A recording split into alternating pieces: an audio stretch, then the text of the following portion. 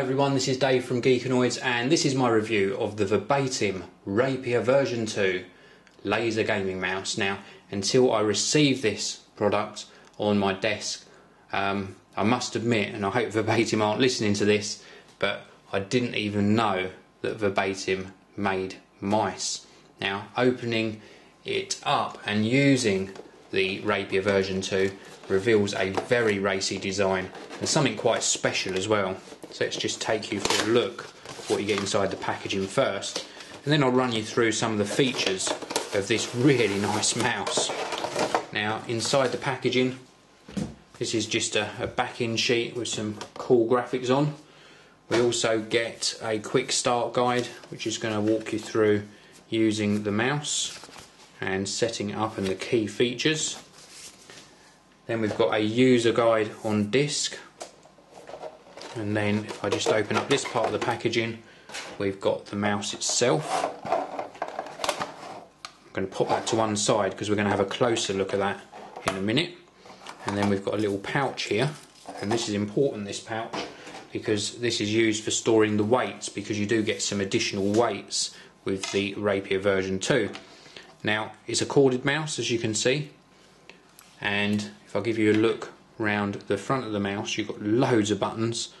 We've got backwards and forwards buttons here, left and right mouse click, some additional buttons here, and a button on the scroll wheel as well. It's a ratchet scroll wheel, so you've got some feedback as you're using it.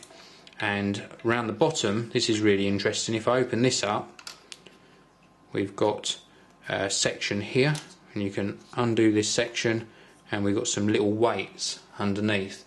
Now, the mouse without the weights in actually weighs in 167 grams, but each of these weights weighs 4.5 grams. Now, we've got 5 in that section there, and under this section we should have an additional 2. So there we go, we've got an additional 2 weights here, and the idea behind this is that you can actually remove the weights and custom configure the weight and feel of the mouse, so you get a really custom sort of feel to how the mouse is tracking and moving across your desk. Now, these sections here, if you look at this one that I've removed, I can either put this back in this way round and it's got 2 glide pads on, or I can put it in this way round and then it's got a single glide pad on it. So you can actually change how it's going to feel tracking across your mouse as well, mouse pad as well.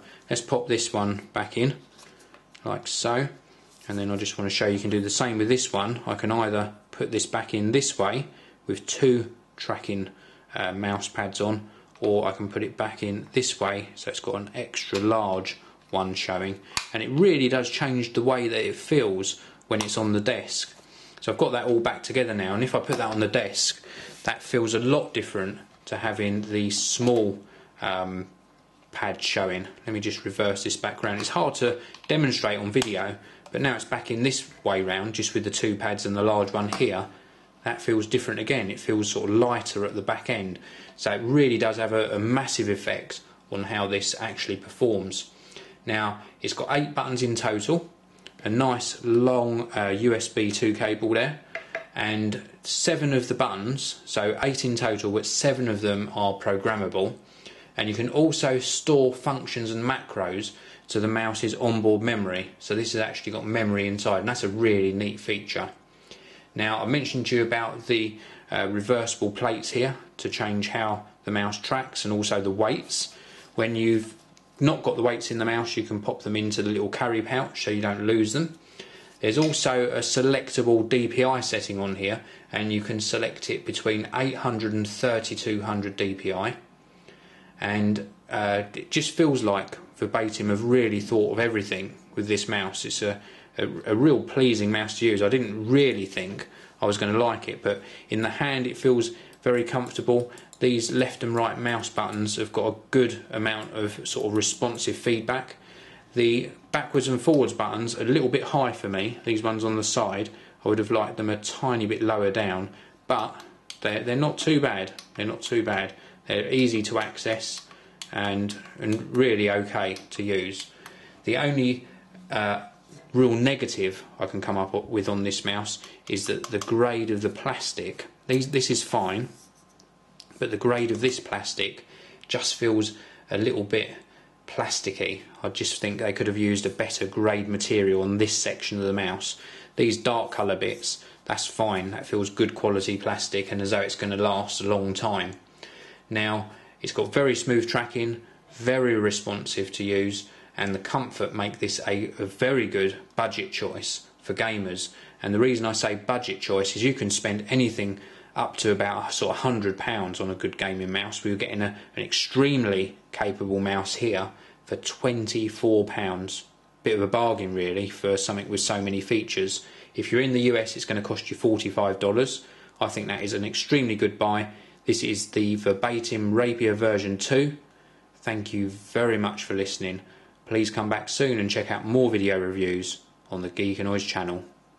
This video review is sponsored by BMI Solutions, the largest reseller of document scanners within the UK, with a price promise guarantee.